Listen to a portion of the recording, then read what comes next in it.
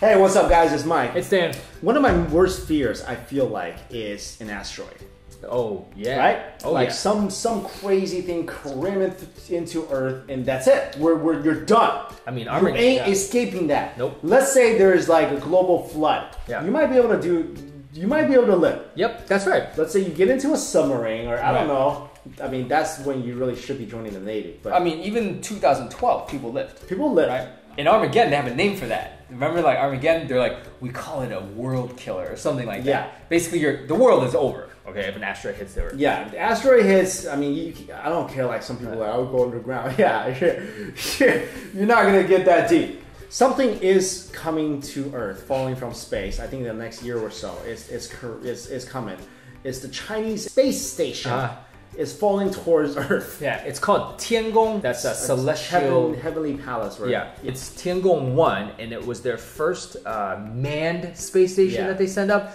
And for a long time, okay, people were speculating because they were checking it out and it was like kind of veering off course, flying around aimlessly, and then people were like, this has been going on for a while, right? Months of suspicion surrounding this. They were like, yo, is that thing off course or whatever? And of course, like silence from Beijing, from China, like, no, what are you talking about? That thing is flying around. Yeah. Try to ghost this problem away. They literally ghosted everybody. They're like, the Chinese space program was just like, we're ghosting people. Can you imagine, like, NASA, everybody's like, excuse me, can you just let us know? But finally, it has been confirmed this thing is falling down, but of course, we don't know where. We don't know when. But no, they said well, it's we have a likely. time period. Yeah. We don't know when exactly. The time period, guys, is next year. Yeah. 2017.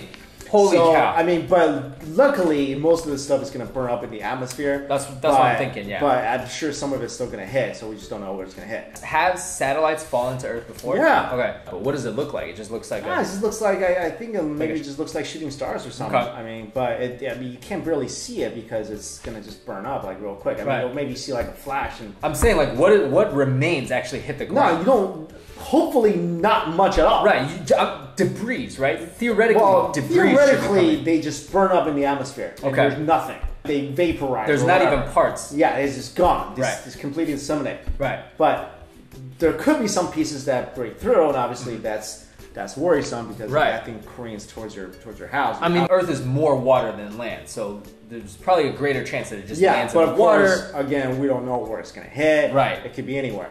But it's just kind of crazy that a space station is falling towards Earth at this moment. It's also crazy that you have a major nation that basically, like you said, they were like, can people just forget about this? Because we know it's coming down.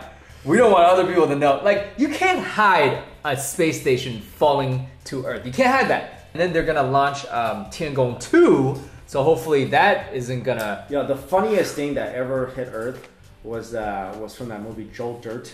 Oh, Joe Dirt! Remember Joe Dirt? I like that movie with David Spade. Joe Dirt, like he literally dragged down what he thought was an asteroid. It turned out to be a big chunk of poo. He's like, I thought this was it. But anyways, man, I mean, luckily, hopefully, I hope it doesn't land on someone's house or whatever, obviously. But I want to know when it lands. I want a report. I want to see, because it's just too crazy. If you think about it, you're just basically like, oh yeah, isn't that China's space station? Yeah, it's falling to the ground right now. Holy crap! Well, it could be some good-looking fireworks and whatnot. So, anyway, just to let you guys know, so you're aware, next year, beware, look up. See ya later.